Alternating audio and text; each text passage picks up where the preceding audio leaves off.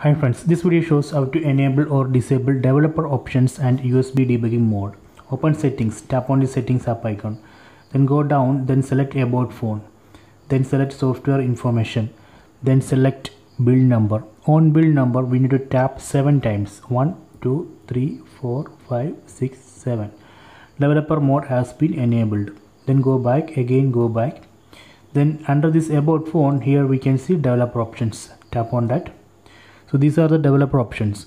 From this list, let me find USB debugging. See here, I am going to enable it. Tap here, then tap on OK.